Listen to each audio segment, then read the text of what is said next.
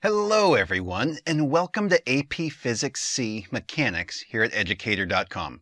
I'm Dan Fullerton, and we're going to start off by talking about what is physics and what we're going to study. So our objectives here in this introduction are going to be to recognize some of the questions of physics, to list several disciplines within the study of physics, and to define matter, mass, work, and energy. So let's start off by talking about what is physics, because that's kind of a loaded question. The dictionary says physics relates to matter, energy, and their interactions. But what is matter? And what is energy? How do they interact? And more importantly, why do they care? Why do we care? Physics is kind of the study of everything. I like physics because it answers the questions you get from 2-year-olds all the time. Why? Why? Why? Why is the sky blue? Why does the wind blow? Why does my teacher smell funny? Why do objects fall down instead of up? Wouldn't it be cool if they did fall up? I'd have a list of people I was tripping outside every now and then. Up to the moon? Why do airplanes fly? Why can't I fly? Why do the stars shine? Why do I have to eat my vegetables? All of these questions are answered by physics in some way or another. So let's start by talking about matter. Matter is anything that has mass and takes up space. You could also think of it as the amount of stuff making up an object. Anything you can touch is matter, whether it's stars or electrons or even Neil Diamond. It's matter. Now, as we talk about matter and mass, oftentimes we'll use them interchangeably. Matter is the stuff. Mass is the amount of stuff making up the object. And we're going to talk about two kinds of mass. We're going to talk about inertial mass, which is determined by how hard it is to accelerate an object.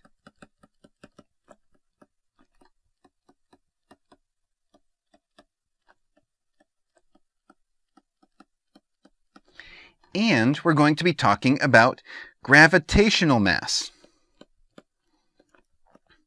which refers to how large a gravitational force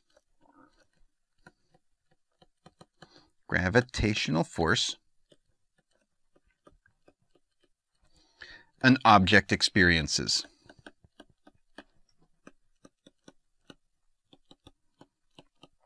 So although they're actually different things, anytime we've ever tried to measure both of these for a single object, they always come out to be exactly the same, which is awfully convenient.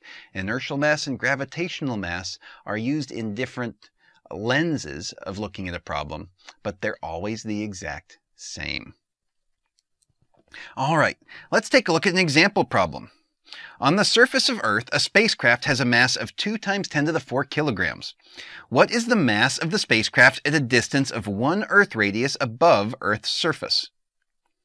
Well, let's see. It gives us the mass, and it asks us the mass. If mass is the amount of stuff you're made up of, it's not going to change when you get away from the Earth. You still have the same amount of stuff you're made up of, so we have the same answer. 2 × 10⁴ kilograms. Let's take a look now at energy. Energy is the ability or capacity to do work. Well, that's not a very helpful definition unless we talk about work. Work is the process of moving an object, if we wanted to be very informal about it. So then if we put those together, we could say that energy then is the ability or capacity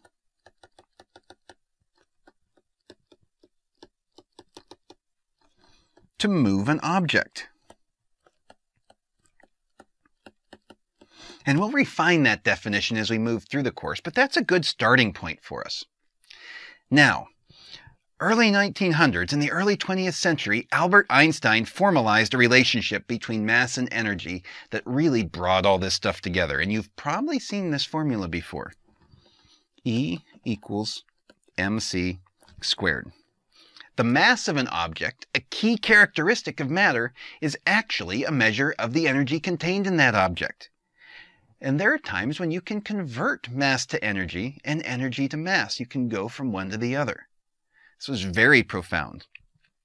We also know that the source of all energy on Earth is the conversion of mass into energy. It's where it originates. Try and think of a form of energy that didn't start that way. So, Physics really then is the study of everything. Try to think of something that isn't related to matter and/or energy. Physics. Really tough to find anything that doesn't relate to those. So physics is the overarching, the master science. And starting to learn about physics is going to help lead you into a better understanding of the world around you. Now, the study of everything is quite a syllabus for us to take on, so we're going to have to narrow that down a little bit in this course. What we're going to start with is mechanics, where what we're going to cover are topics like kinematics, the study of motion, dynamics, forces, what forces do and how forces cause accelerations and change motions, work, energy, and power. We'll talk about momentum, what happens when moving objects hit other objects, what happens when objects explode when they collide. We'll talk about things that move in circles and things that spin. We'll talk about angular momentum.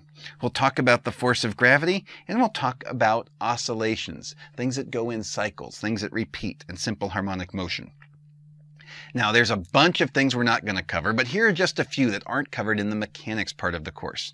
We're not going to talk about fluids. We're not going to talk about thermodynamics or thermal physics. We're not going to talk about electricity and magnetism, but note we do have an AP Physics C course on electricity and magnetism here at Educator.com. We're not going to talk about waves. We're not going to talk about optics, and we're really not going to get much into modern physics. We're going to stick with the classical mechanics with these key topics as highlighted here on the left. All right. So, as we go into our mechanics adventure, I'd like you to take just a moment and try and write down 3 things you'd like to learn about in physics. List them, put them away somewhere, but see if you can explain in just a few sentences how matter and energy relate to each of those areas of interest. Then we're going to see how close you are as we go through and build our understanding of the world around us in AP Physics C Mechanics here at Educator.com. Thank you so much for your time and joining us on this journey. Make it a great day, everyone.